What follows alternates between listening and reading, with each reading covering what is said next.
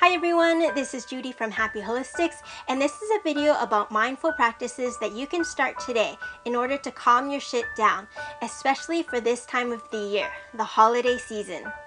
What's usually meant to be a time spent with family and friends, we often get caught up in trying to get the latest toy for our kids, in trying to meet work deadlines in order to take a day off, or even hosting family dinner. What started out as good intentions can often lead to stressing us the hell out. So this year, let's see if we can change our habits. Let's see if we can take the 10 to 15 minutes to invest in ourselves and in our mental health. Take the 10 minutes to reset and regroup so that we can actually, dare I say it, enjoy the holidays? Hopefully, fingers crossed. I'm gonna go out on a limb here and say that I think we really all need it. But before we begin, if you do enjoy watching videos on meditation, yoga, nutrition, and healthy living in general, please remember to subscribe to my channel by hitting that red button underneath this video. It seems like adult coloring is still a trend, and if you walk into any bookstore, you'll have ample options for coloring books and coloring kits.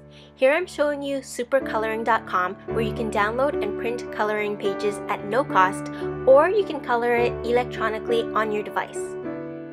Coloring promotes a relaxed and calm state, but make sure you're not doing about 100 other things at the same time, or making it into an intention of how fast can I get this over with so that I can get on with the rest of my day. Unlike what I'm doing now, take the time to focus on the coloring. I print some pages directly into my Happy Planner as a reminder for myself. You can also download free podcasts from iTunes. I enjoy My Meditation Station with Stinn Hansen. She's got an incredible meditative voice, and if you enjoy or prefer guided meditations, this might be a good option for you. I also made a guided walking meditation video, which I'll link down below.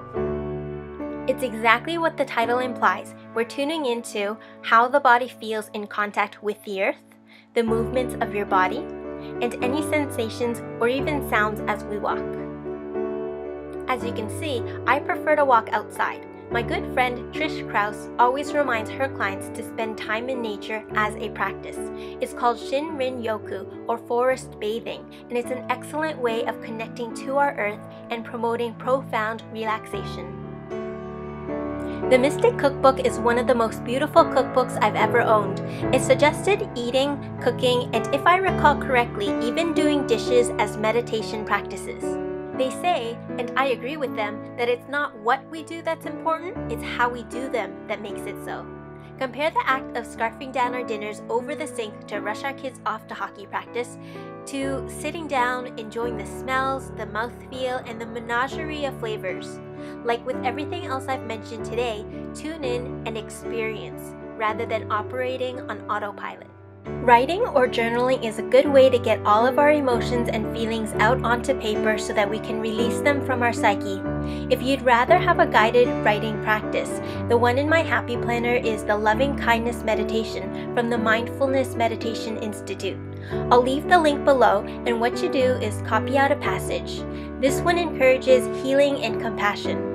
It's about 3 pages long, but you can do a paragraph a day until you finish, or whatever you feel like.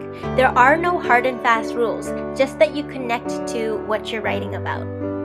If you prefer to focus on a sentence or mantra a day, you can do that as well, either written or spoken. Sometimes I choose a self-love affirmation from You Can Heal Your Life by Louise Hay. Every chapter begins with a short passage and an affirmation related to the chapter that makes you feel good. Similarly, you can chant a meditation over and over again, either in your head or out loud. Many people use mala bead necklaces that have 108 beads. Start at the guru bead, in this case the cluster of seeds with the tassel. For every chant you do, you count it on the beads until you finish the necklace. This gives you something tactile to focus on if you have trouble with a wandering mind.